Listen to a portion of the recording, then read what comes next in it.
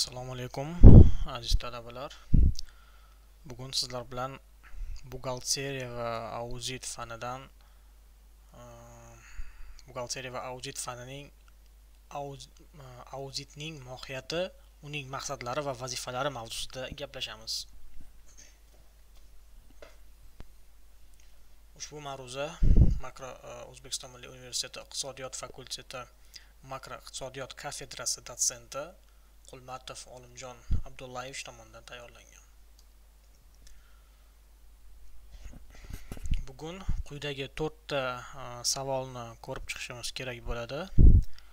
Birinchi savolimiz auditorlik faoliyatini paydo bo'lishi, ijtimoiy-iqtisodiy ahamiyati, auditning maqsadi va vazifalari, auditning rivojlanish bosqichlari, audit va taftish ularning farqli tomonlari.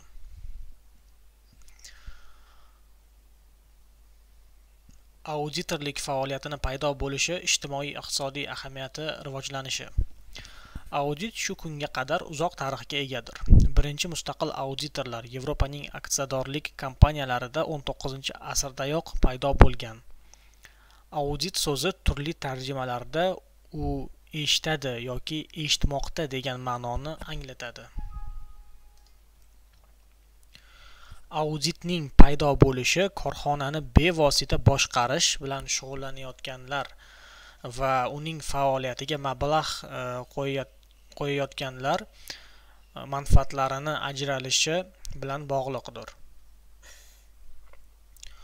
Ular faqatgina korxona boshqaruvi va unga qaram bo'lgan buxgalterlar tomonidan taqdim etilayotgan ma'lumotlarni asos qilib olishlari mumkin emas edi va xohlashmasdi ham. Aksiyadorlar aldanmayotganliklariga ma'muriyat tomonidan taqdim etilgan hisobot kompaniyaning haqiqatdagi moliyaviy holatini to'liq aks etayotganligiga ishonch hosil qilishni istar edilar.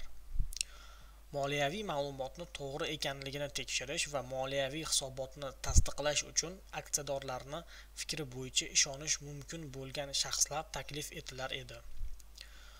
Auditorga nisbatan qo'yiladigan asosiy talablar uning so'zsiz halolligi va mustaqilligidir.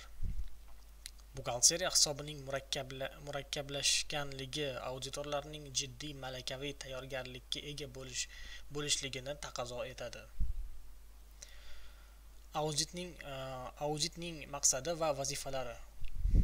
Auditning maqsadi amaldagi qonunchilik auditorlik faoliyatini me'yoriy tartibga soluvchi tizim, auditor va mijoz o'rtasidagi o'zaro shartnoma majburiyatlari bilan belgilanadigan aniq masalani yechishdan iboratdir. Auditorlik faoliyatining maqsadi xo'jalik yurituvchi subyektlarning buxgalteriya moliyaviy hisobotini ishonchliligini hamda amalga oshirilgan moliyaviy va xo'jalik operatsiyalarining me'yoriy hujjatlarga muvofiqligini aniqlashdan iborat.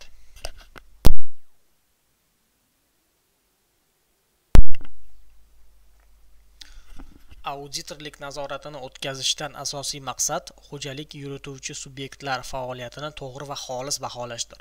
Shu bilan birga, xo'jalik yurituvchi subyektlar faoliyatida yo'l qo'yilgan kamchiliklarni bartaraf qilishda ularga yo'riqlarni ko'rsatishdir.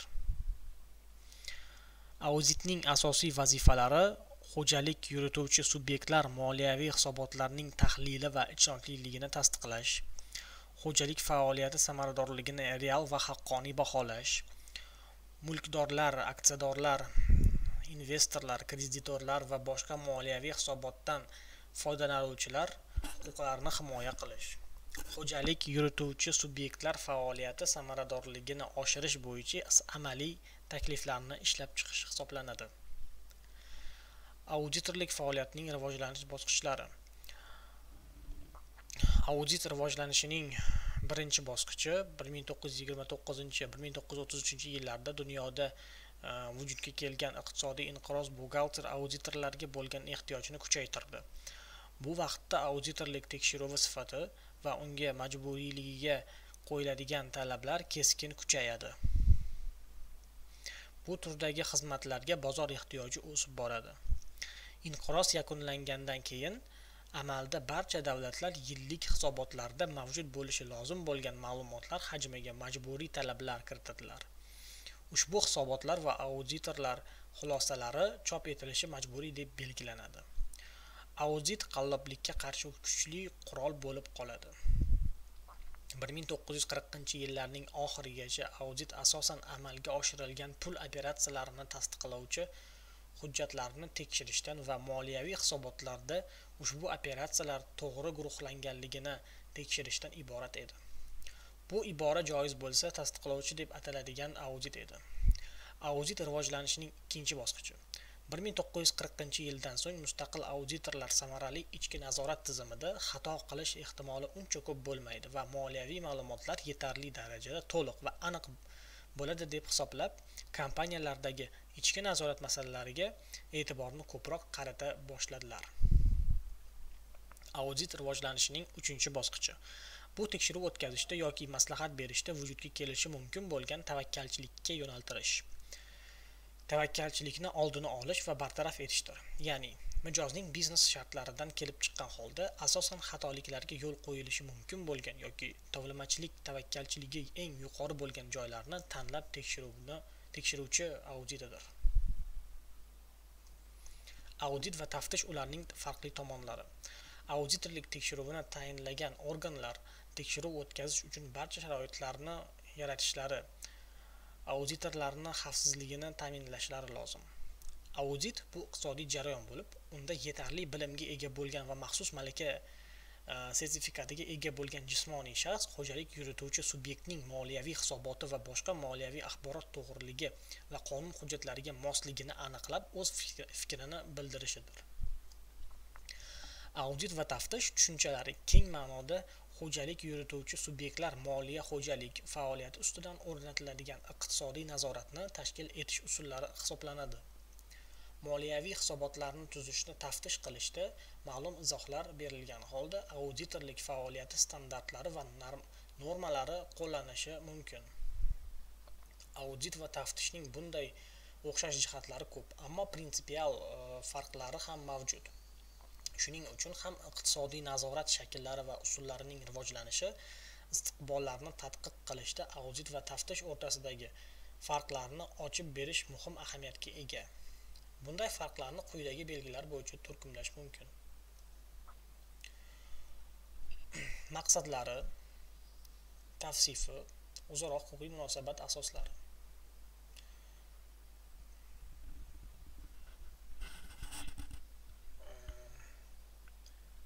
Ko'rib turganingizdek, bu yerda asosan audit va taftishning bir-biridan farqi belgilab ko'rsatilgan.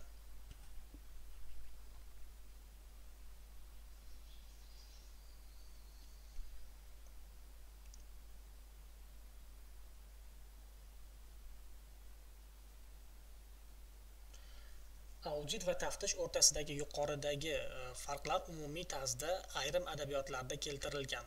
Hozirgi kunda bularni umum qabul qilingan qarashlar deb hisoblash mumkin. Yuqorida ta'kidlaganimizdek, respublikamizda iqtisodiyotning erkinlashtirilishi va mulk shaklining o'zgarishi natijasida taftishning o'rnini audit egallashi tezlashdi. Ammo taftish butunlay yo'qolib ketmaydi va iqtisodiyotni davlat tomonidan tartibga solishning mustahkamlanishiga qarab saqlanib qoladi. E'tiboringiz